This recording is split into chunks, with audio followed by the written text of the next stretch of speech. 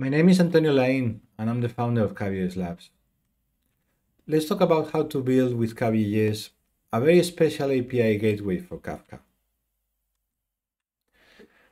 Many large companies today use Apache Kafka to handle streams of events in real time.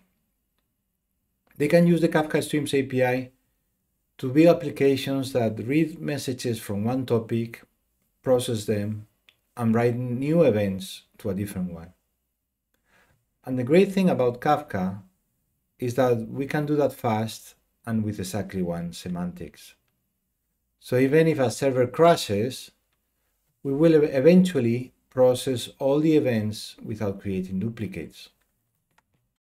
So what about the smaller companies?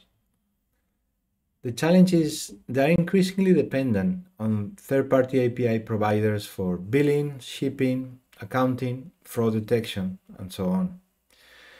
And therefore, the processing of an event from a Kafka topic could require one or many external API calls.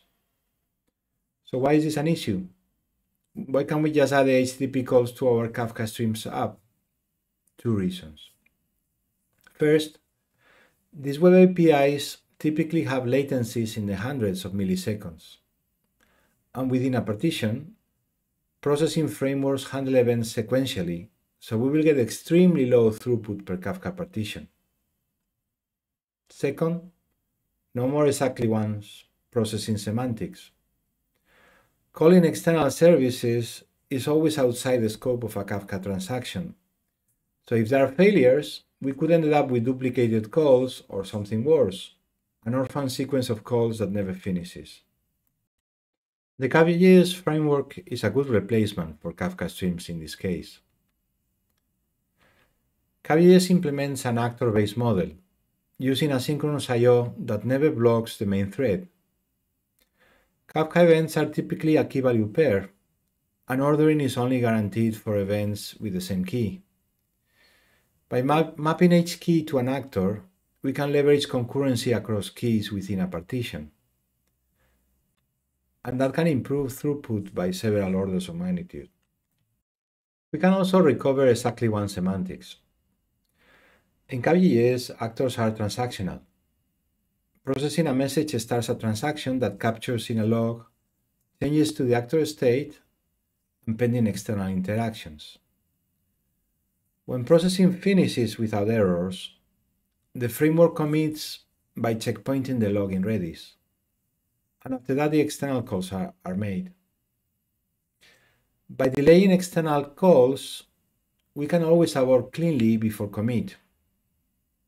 And also, when we crash and restart, a reloaded actor will always first check the log for committed external actions and ensure they get done. This makes it very easy to build a consistent, at least once API gateway. So for example, just keep the last process Kafka offset in the actor state and mediate API calls with transactional plugins that will delay, checkpoint, and retry if needed every external interaction. But what about exactly once? The idea is that transactional plugins can also ensure that the external calls are idempotent. How to do that depends on the service.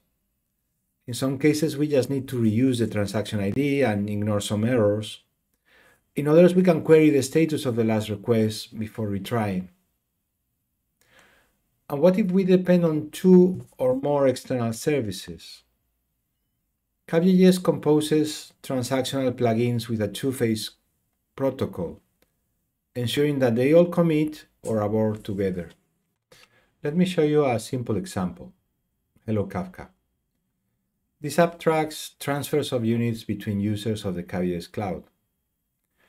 Each transfer maps into two Kafka events, one incrementing the destination account and the other one decrementing the source account. Since transfers are all internal, the total number of units does not change, and this simplifies detecting duplicates or missed events. Hello Kafka implements an API gateway consuming events from a topic dispatching them to local actors, and then these actors use the cross-app transactional plugin to interact with an external service that collects global statistics. Let's start the demo. The panel on the left is my phone, showing the external service statistics. And the one on the right is my laptop, with a management interface for the API gateway. Let's run it first without failures. There are 100 users with a total of 10,000 units being exchanged. We are processing over 100 requests per second, an order of magnitude faster than processing them in order.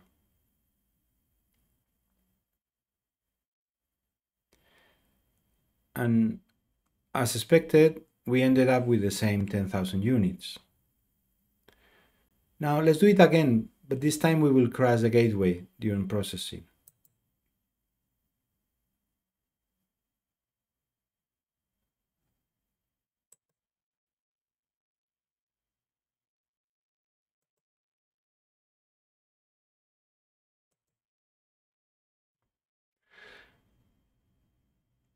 We can see how the backend is gone, and in a few seconds, Kubernetes will restart the container and processing will continue, guaranteeing exactly one semantics.